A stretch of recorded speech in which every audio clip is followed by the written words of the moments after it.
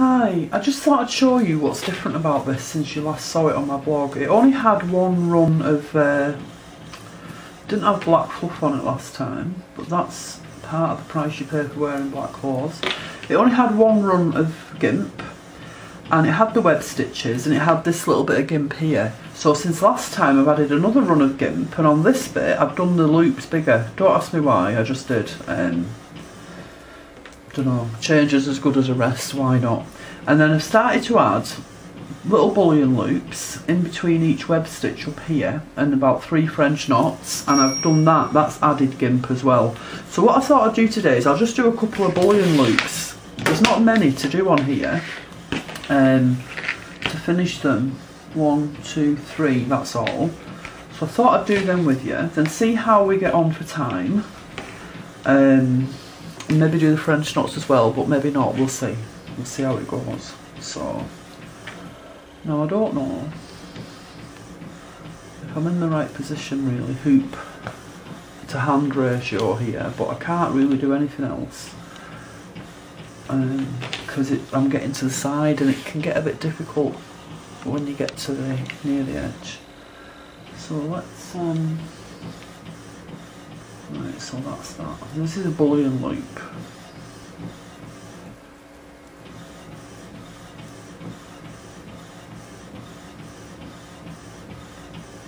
Oh.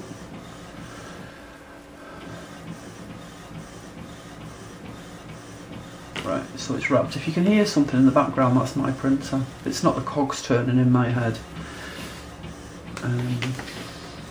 It's a good thing you can't hear them. So that's one. Go across and do this one.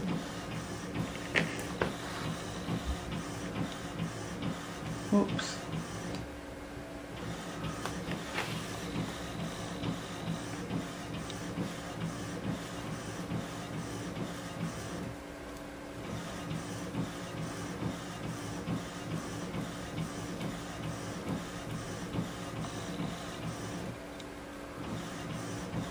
Actually, when something's going on like that printer, it's got a rhythm, it's like da da da da, and it interferes with my counting. I keep losing track and I keep counting the printer and not this. Does that happen to you? It's really distracting actually. It's like if I try and count sheep, not a chance. I'll count 1 jumping over, then it'll be 2, and then 3 will jump over at once, and then it'll go down to 1 again, and then 4 will jump over at once, and then a dog will appear in the picture. I can't count sheep either to try and get to sleep.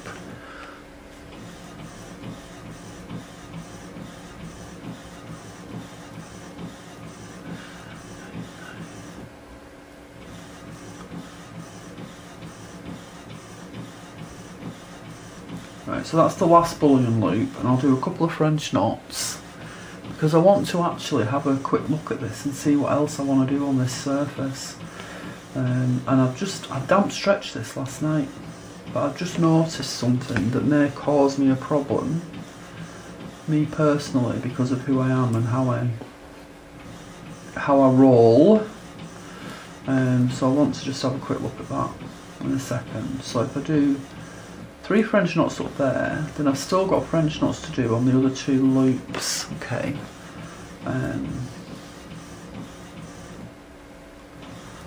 Right, I won't fasten this off, I'll bring it up here ready to do the rest of the knots on there. What I noticed was that, you might not notice, but it'll bother me, I don't know what to do. That doesn't look straight in relation to that, does it? Looks like it needs to come this way slightly. So I've got a decision to make. I'm looking at it my way now, although it doesn't look so bad there actually. Oh, maybe not. It doesn't look straight, but it doesn't look hideously out of line either. So I might leave it. I'm going to have to think about that for a bit. And where else do I want to put the gimp? I need to think about that. And then I need to think about what else I might want to put down here, because I don't just want to leave it like that with them. It needs more than that. So these are things that I'm considering as I'm doing it. So like I said, I still need 3 French knots there and 3 French knots there. That'll take me a nanosecond this evening. and then this will have to go away again for a couple of days, but that's a good thing because it'll give me a chance to have a think about what I want to do next. Okay.